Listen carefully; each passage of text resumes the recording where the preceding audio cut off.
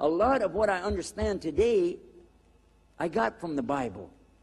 And I found clarification and confirmation in the Quran. I found out there really is no contradiction in the Bible. So what I do is try to encourage them to read in the Quran. If I'm going to debate with them, and I finally convinced them the Bible, in fact, I continued my studies of the Bible in the Greek and in the Hebrew for 2.5 more years after I was a Muslim. Some are so much like the Sunnah of Muhammad sallallahu alaihi wasallam, you'd be surprised. Do you think that? Hello guys, welcome back. Thank you so much for taking. Hope you guys are doing great. Assalamu alaikum. My question is for Mr. Yusuf.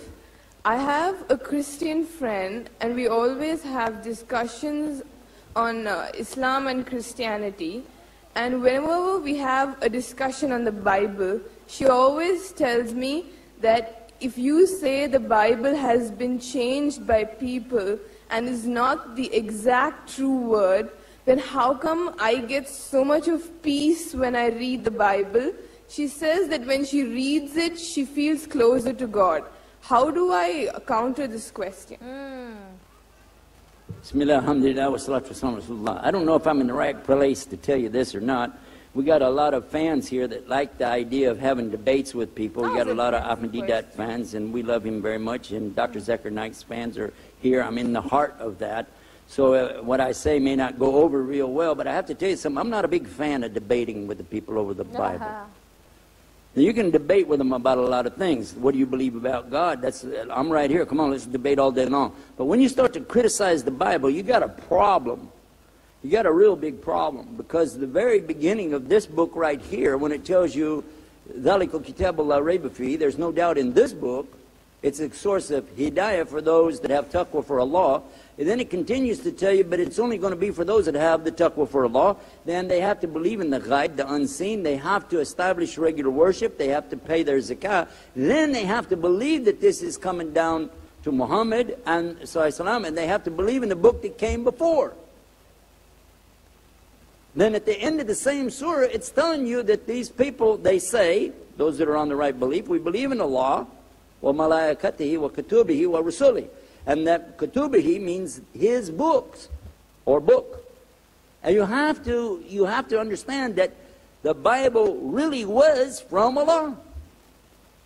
So if I criticize even maybe 1 or 2 words are still there from Allah, I would be criticizing Allah's word. It's not a good idea. I don't see that as being a good challenge to attack it, because a lot of what I understand today, I got from the Bible.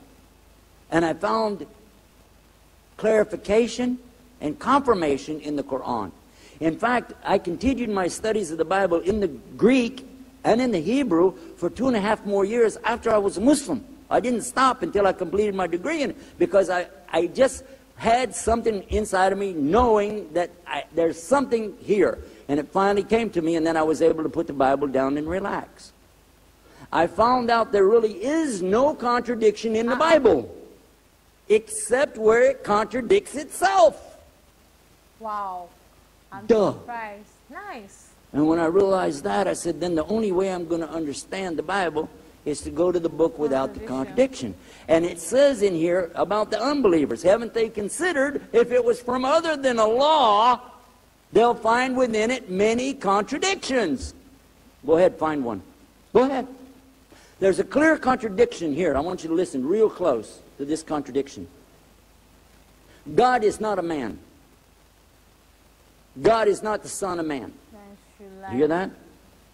Now that sounds like I'm reading out of Surah Ikhlas, doesn't it? Huh? Lam yalid wa lam yulad. It sounds like that, doesn't it? God is not a man, and God is not the son of man. That's in the Bible. That's in Numbers chapter 23, verse 19. I know you want to write that down for your Christian friend. Go and show them it's in the Old Testament, Numbers chapter 23, verse 19. Then take them up to the New Testament in Luke chapter, 3, chapter 3, last verse, 38. Look at it. The last verse said Enos is the son of Seth. And Seth, which was a brother to Cain and Abel, Seth is the son of Adam, and Adam is the son of God. Who? Adam is the Son of God. Now their argument will be, yeah, but that has a little s. And when we talk about Jesus, we use a big S. I got news for you. In the Semitic languages, which includes Arabic, Aramaic, Hebrew, there are no capital letters. There's no upper lowercase letters. So that's a moot point. It doesn't work. But what I suggest you to do is don't try to upset her. Let me explain why, the overall picture of this. If I'm going to debate with them and I finally convince them the Bible is not from God, if I did, well, I already give you the argument the other side, but if I said, okay, now what do you think? She said, I'll never pick it up again. I will never go to the Bible to find any peace again. I'm never going to do it. I'm totally away from it. Do you think that makes her a Muslim? That's not called a Shahada, is it? No. Is it? Yeah. It sounded to me like she left something, but you didn't give her anything. So what I do is try to encourage them to read in the Quran. What do you think it is that she likes to read? I'll tell you what it probably is. She's probably reading Psalms. She could be reading out of Jeremiah. She could be reading Ecclesiastes. All of these have very good parables and teachings in there. Some are so much like the Sunnah of Muhammad sallallahu alaihi wasallam, you'd be surprised. Yes. The one in there about how do you worry about the speck in somebody else's eye when you have a log in your own eye is from the Sunnah as well as from the Bible. The one about the camel going through the door thing, again, the same thing. So a lot of the things, if you're going to criticize the Bible, you're criticizing the Quran and the Sunnah both. So I really encourage you to find what's good about what she says and encourage her to consider what Islam says, the same thing.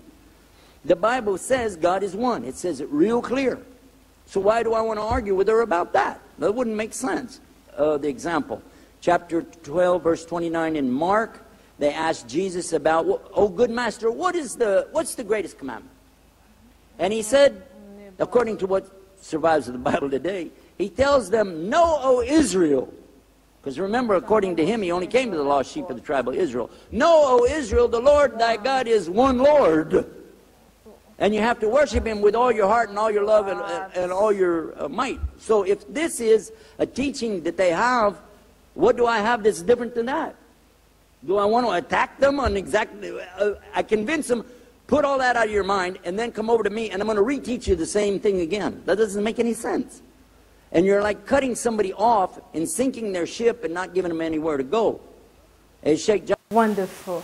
So I was so perplexed to hear Yusuf Eti's point of view, and that came to me as a surprise. Like, this lady asked this question that if the Bible is not the word of God and it has contradiction, why is it that whenever she reads the Bible, she always has peace in her heart if the Bible is not from God? This Christian was discussing with her Muslim friend, because Muslim friend was telling her that, oh, the Bible is not real, this, trying to prove to her that the Quran is the way, Islam is the way. And she now said, if truly, if this is what you mean, then why is that anytime I read the Bible, I find peace?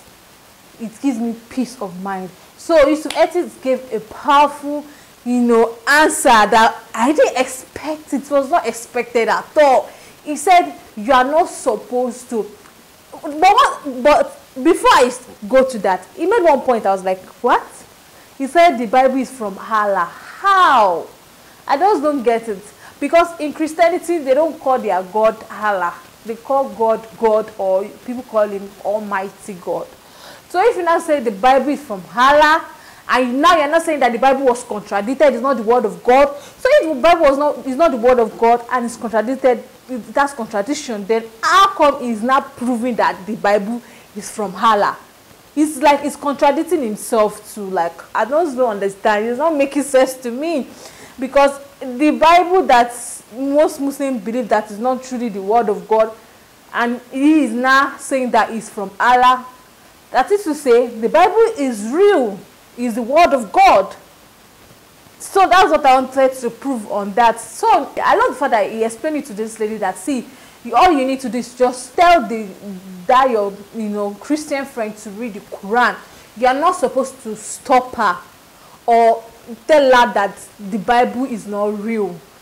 If you want her to have a change of heart and you want her to convert to another religion, all what you have to do is for her to read the Quran.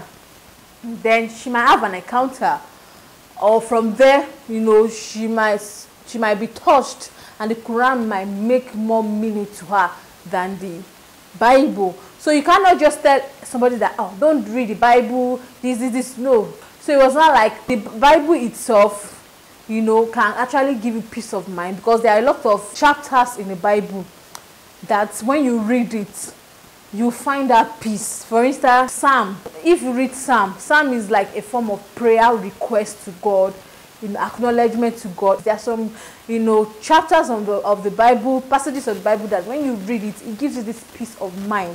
So that is to say that the Bible is real, even though yes, there are some parts that it contradicts itself, but that doesn't mean it's not the word of God. So I was really shocked that he even, approved it. He claimed it that the Bible is the word of God. Whereas I've listened to so many Muslim scholars telling us that the Bible is not the word of God because of the contradiction. So guys, let me know your view on this matter. What do you have to say? Let's keep it going. Let's continue this discussion in the comment box. Thank you so much for watching, guys. I'll see you in the next one. Bye.